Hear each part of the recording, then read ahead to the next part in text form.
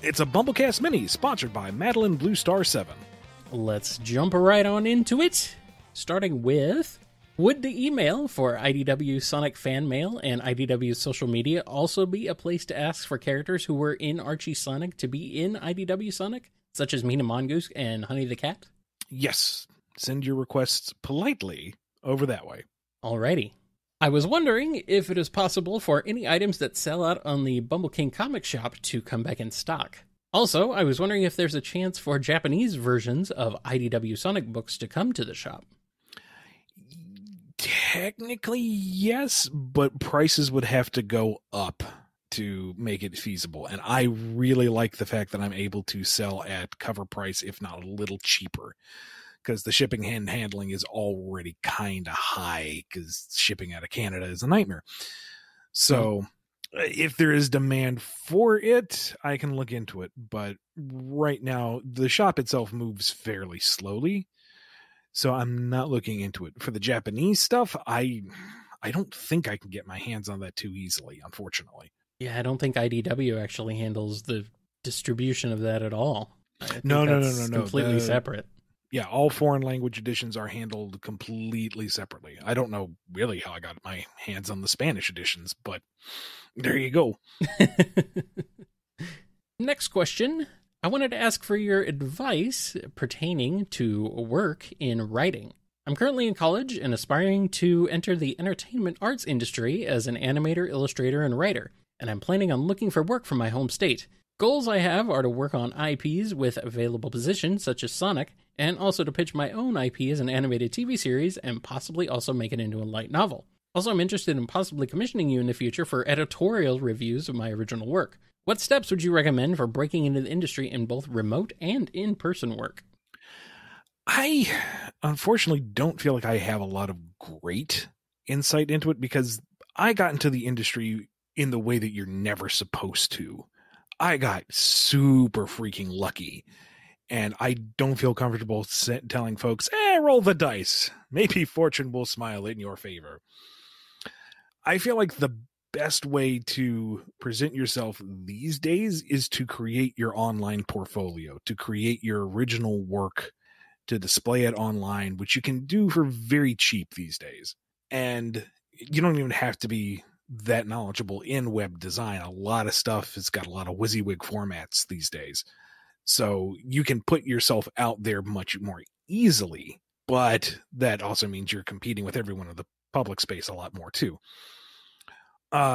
It's to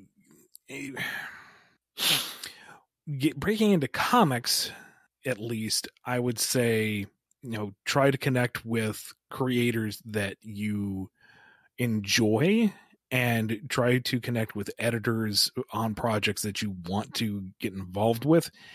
And it's a catch-22, because you usually can't get in touch with these people until you're in the industry, and you can't get into the industry until you're in contact with these people.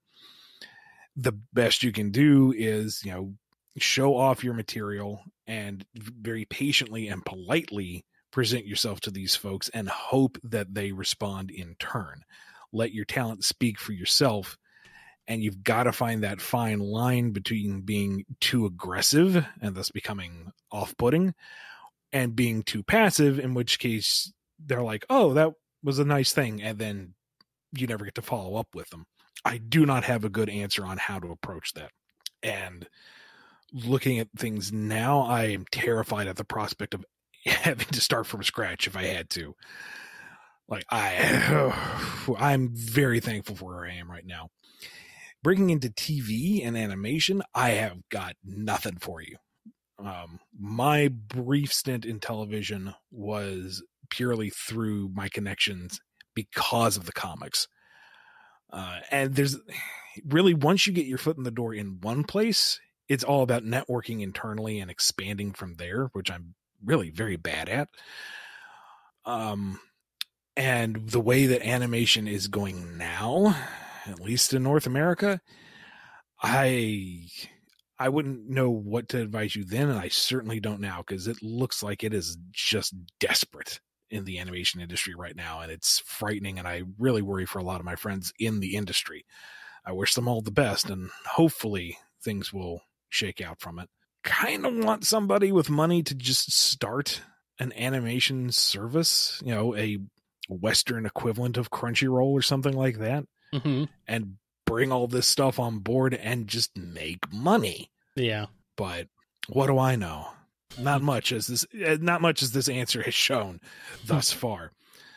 As for me editing stuff, I do have rates for review and narrative direction, and just depending on how much you want my hands in the guts of your project.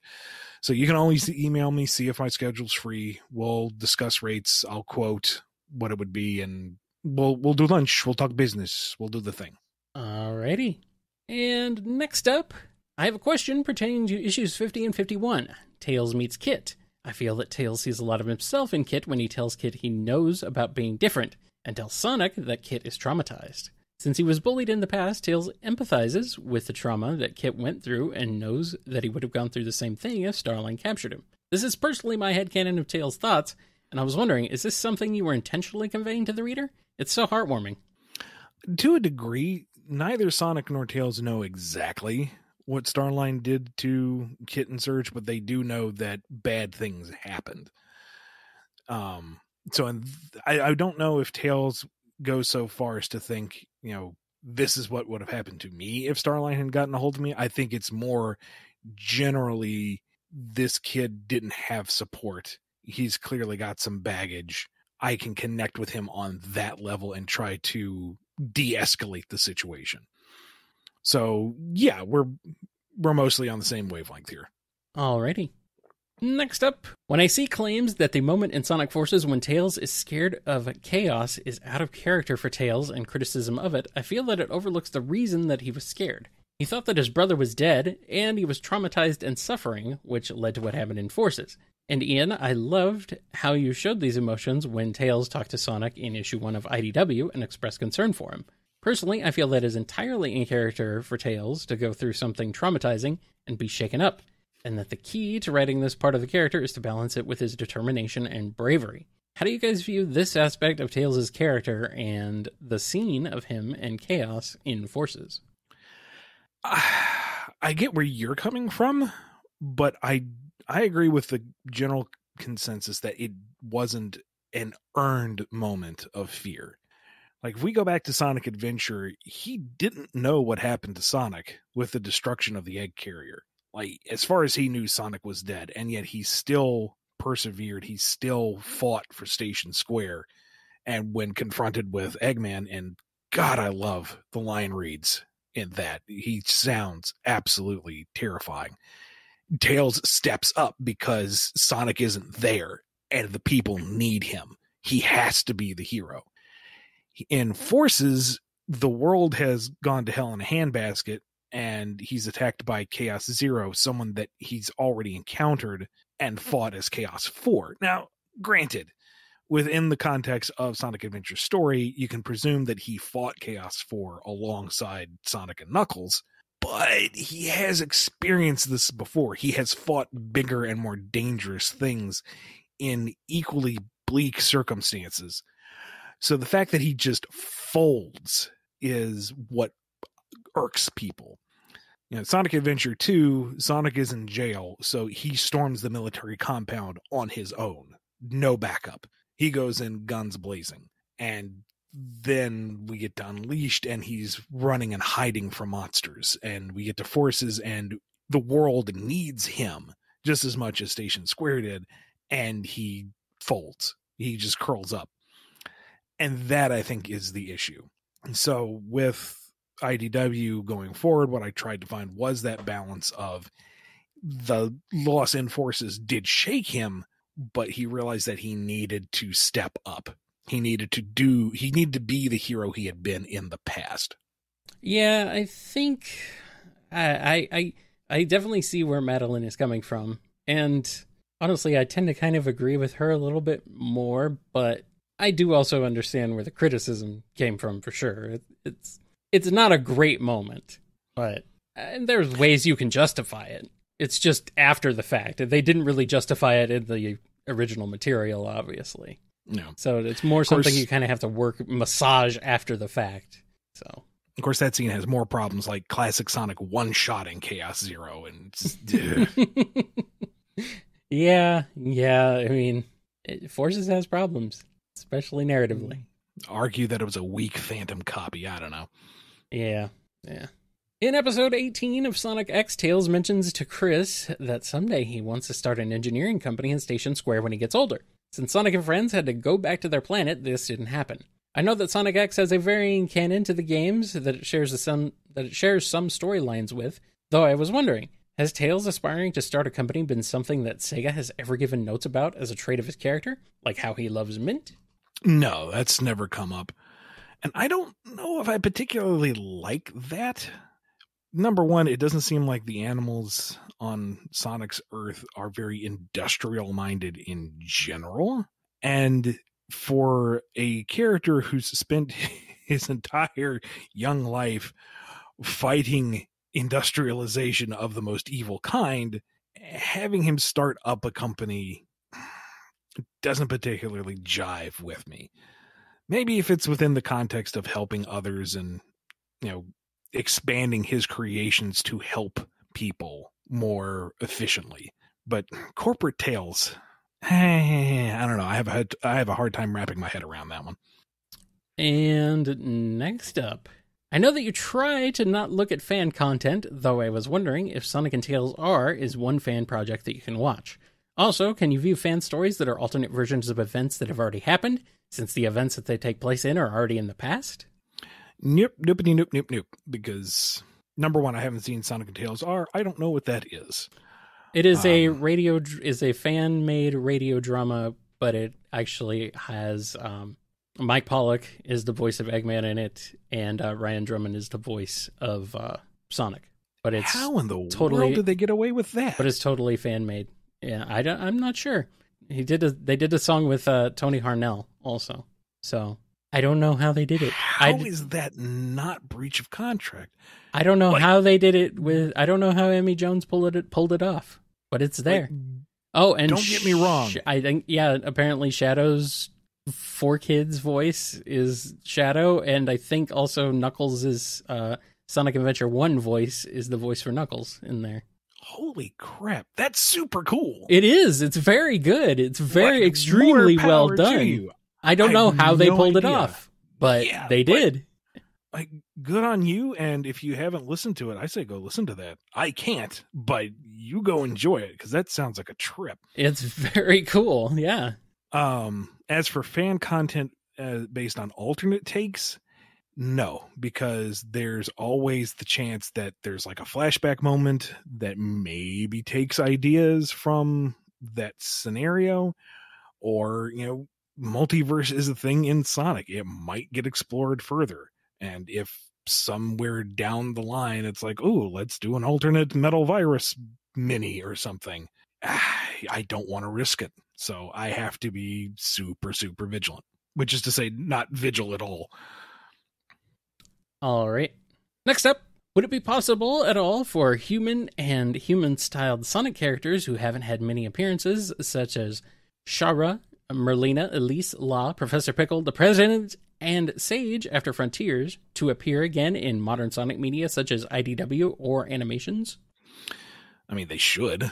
It's part of the brand, but there's also kind of pushback from various angles on the humans showing up, which I also get, because I kind of wish humans were never a thing in Sonic. I wish Sonic Adventure hadn't opened that door and Eggman was just the weird one-off.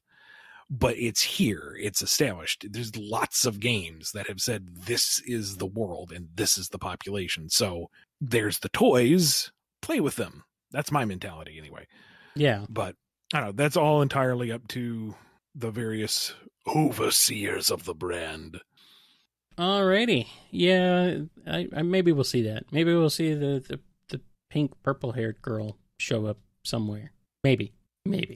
Speaking of Elise, how would you guys write her to be more involved in the combat of 06 besides the shield in the game? My opinion on this character is mixed. I love her friendship with Sonic and her strength with the task of not crying. I wish that she wasn't a damsel in distress and that an aspiration to be an adventuring warrior was something that was added to her character, since she did express through her dialogue that she desired adventure. Maybe she could have been shown having a workout room in the castle and training there. I also wish that Sonic didn't have to carry her through the whole game. She needed to change into some athletic shoes when she got back to the castle so she wouldn't have to run in heels the whole time.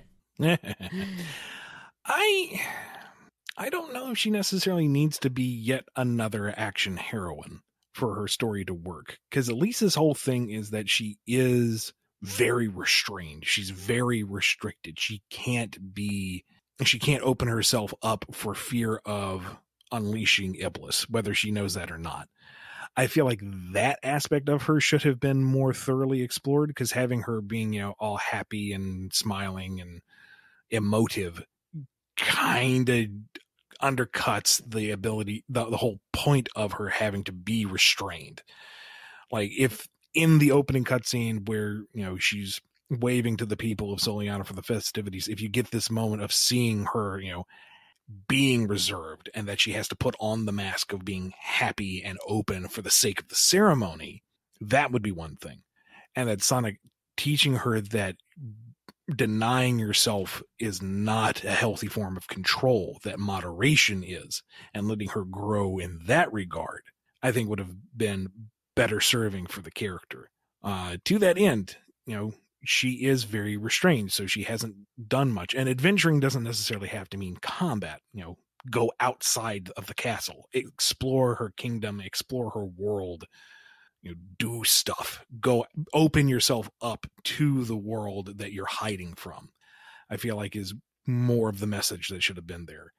So less of her being an active combatant and more of a companion to Sonic. Like, I thought the gimmick of her raising the shield would be a neat first step. She's very protective of herself, and so now that's expanded that sphere of influence to protecting her and Sonic. And then maybe expand that power from there to, I don't know, be part of a puzzle sequence. She is able to step away from Sonic and more actively affect the level around you. This would require like an entire redo of the game design itself, not just the writing. But I don't know if I would really want her to, pick up a flaming claymore. As cool as that would be. I mean, flaming claymores are cool. Let's not argue that point. Yes. But I don't think you have to swing the pendulum all the other way and make her punch somebody to give her more agency necessarily. Right. I think she could be an interesting character, but I mean, there were a lot of things in 06 that had potential and could be very interesting. But as I've said before, 06 was not finished, which includes the story. The story wasn't finished either. So, what could have been? Would it be possible at all for characters from the Sonic OVA, such as Sarah, her father, the president, and the Owl Man to appear in the classic Sonic universe? It would be awesome for these characters to be canon to it.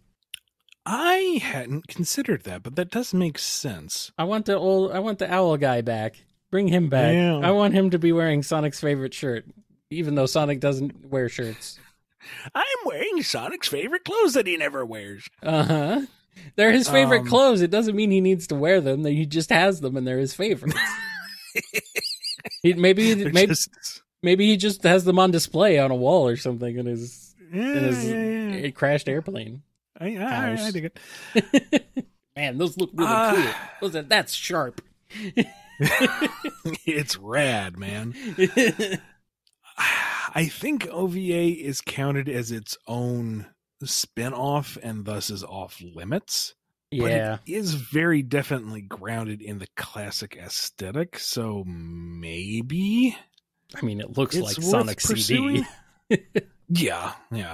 I mean, classic Sonic isn't super narrative driven, and the idea of a president of a country or planet, however you have to revise it, Sarah herself, Old Man Owl, that starts to get more and more into narrative territory, and classic is a lot simpler and more straightforward. So I don't know if that would fit with what classic is doing right now.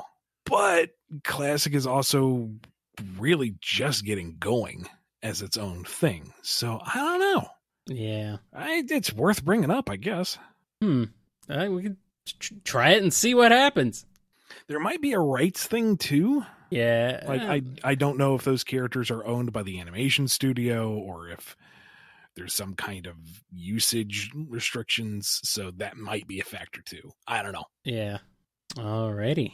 And our next question. 6 years ago, Sega included My Little Pony in a survey of theirs where they asked fans which franchises they would like to see crossover with Sonic. So it seems that Sega's been interested in both franchises crossing over before. The IDW comics of G4 of My Little Pony have now ended, and IDW has a series for G5, which takes place in the future of the same universe. Do you think that it would be possible at all for a crossover of Sonic and G4 and or 5 of MLP by IDW to happen, since IDW still has the license of the MLP franchise?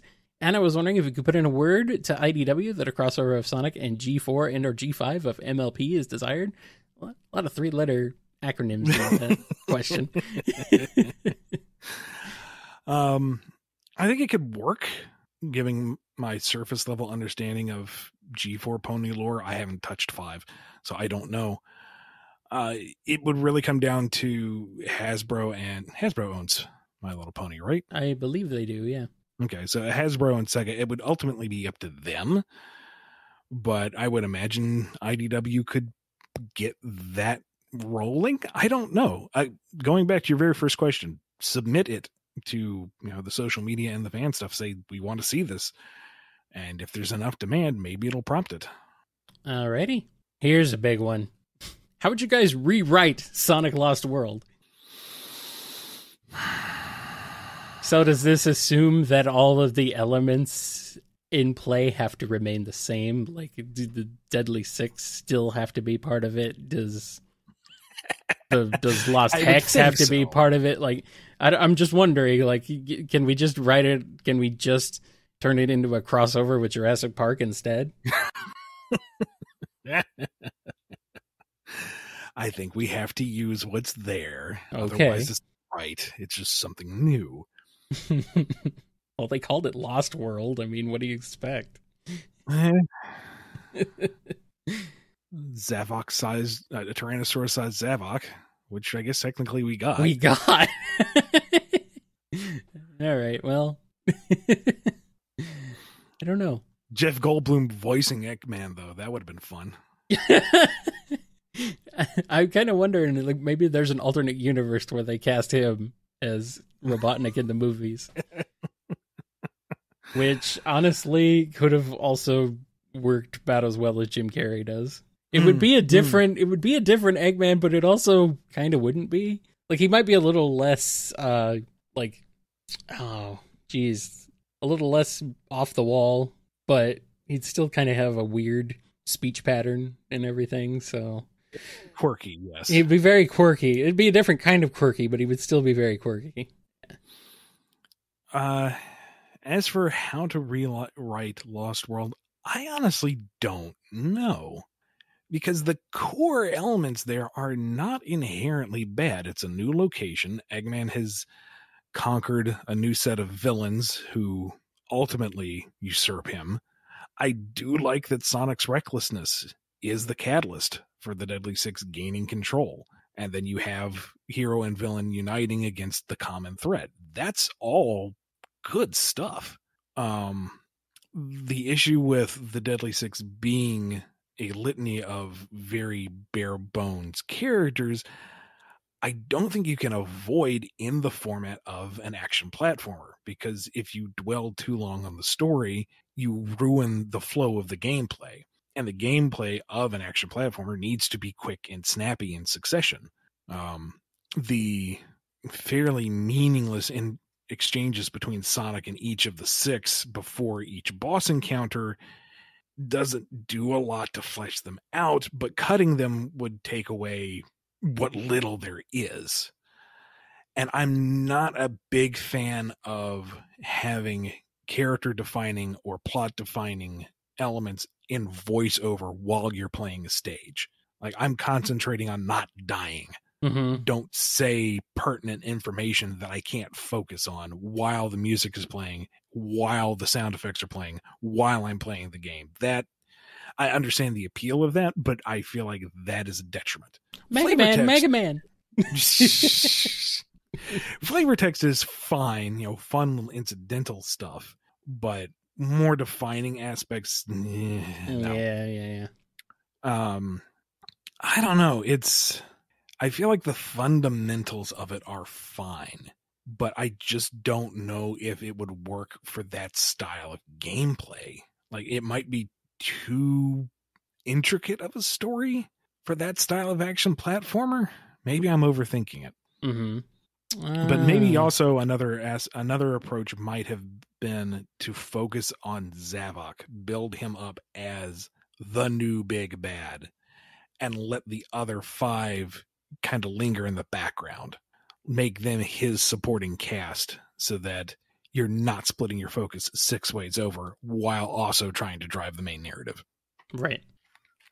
It's pretty messy, I will say, for Lost World story. I mean, there's some fun in there. I like sassy tales. I would keep sassy tales in a rewrite of Lost World. People are like, why is Tails so sassy? I'm like, why isn't he sassy more often? This is great. Someone needs to give Sonic back a taste of his own medicine occasionally. Why not let it be the person who knows him the best, other than Eggman? I don't know, man. I don't know. What do you think would happen if Rouge or Shadow babysat Cream on a danger-free day? I could see them having tea parties and makeovers with her and getting into it. Rouge, maybe. Like, she can loosen up, realizes that Cream is nothing but pure innocence and light, and lets her guard down. Shadow would, turn on a movie and say, sit here, watch this, don't move. He burns the chicken nuggets for dinner. I don't know. I think Shadow would actually be... I think Shadow would actually be a good babysitter. In a way you probably don't want him to be. Like, he would teach Cream how to use a gun. I mean, there's a lot of... I'm pulling this... This is a fan idea, Ian. But I've seen plenty of fan art of Shadow teaching Cream how to use a gun, and it's adorable. I mean, it's frightening, but it's also adorable. And it's something I feel like he would totally do. So, you place your hand on this man's neck, you'll feel what feels like a lever, and right next to your thumb will feel like a button. Push the button, pull the lever. I don't think this is good information, Mr. Shadow. But you never know when it might be useful, especially with what Cream has to deal with. I don't know, man. Shadow might be onto something here. I'm going on patrol around the house. Again? See, Shadow's a good guy. He just has a weird way of showing it. The most deadpan reading of Goodnight Moon. That's fine. And next up, do you guys have any favorite Disney cartoons from the entire history of them? Some of my favorites are Rapunzel's Tangled Adventures, The Owl House, The New Adventures of Winnie the Pooh, Lilo and Stitch the series, and Big City Greens. Yeah, Owl House is great. The theme song for New Adventures of Winnie the Pooh is forever ingrained in my memory. No, I'm not going to break into song. I'm actively resisting that impulse. The classic Disney afternoon, Rescue Rangers, DuckTales, Gargoyles, Aladdin. Man, Aladdin went hard. It did more than it needed to, and it was great. It really did, actually, thinking about it. Yeah, it's surprisingly solid. I'm a huge fan of DuckTales. I really especially love the more recent 2017 version of it. Because while the original is good, it's very entertaining. The characters are delightful. The character development and the overarching story, and the fact that the boys have, distinct personalities from each other and actually go through some character development and growth over multiple episodes. It's very, very good. And it's just a very heartwarming and positive series overall, really. Even they even softened Scrooge up a little bit, but he's still Scrooge. He's still noticeably Scrooge, but it's kind of he's not quite as hard edged as previous incarnations of him have been.